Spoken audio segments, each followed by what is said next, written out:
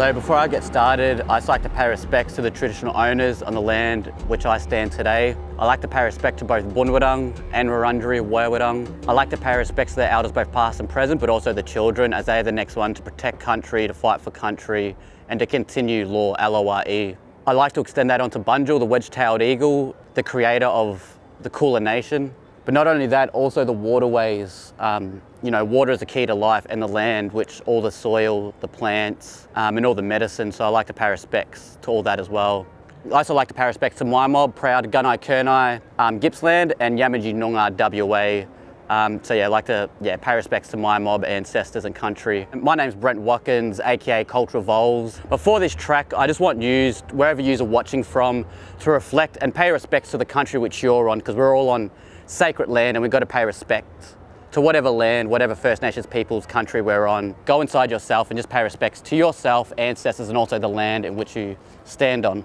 Gonna do a dance at the end, but to finish it on the didge, I'm just gonna do a little solo, just the Yidaki didgeridoo, a bit of freestyle.